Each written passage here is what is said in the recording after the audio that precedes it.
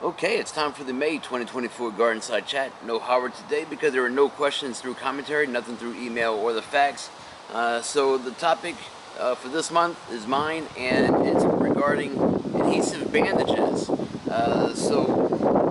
I was taught back when I was a Boy Scout, when that was a thing, we were taught to keep one or two adhesive bandages in our wallet for emergency purposes. I've been holding through with that all these years, keeping some sort of adhesive bandage, two of them at least, in my wallet. Sometimes I would have three of them just in case.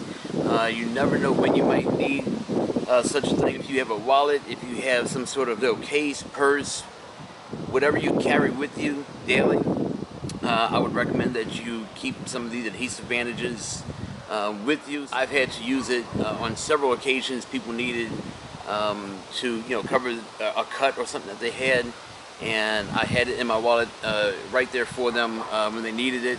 But that's not the end of it. So I would use one or two adhesive bandages. When I get home, I would put two more in. If I used one, I would put one back. If I used two, I would put two back. Every once in a while, I would look through them to see if the paper or anything is getting bad with them. If they start getting bad, I'll throw those out and I'll replace them with fresh bandages. So just a tip there. Okay, if you want to see something for June 2024, put in commentary, send me an email, you can fax me if you want, any of that's fine. I thank y'all very much for watching. This is Grow Me Something Mr. And remember what? I don't have an exit on yet, so see you later, everybody.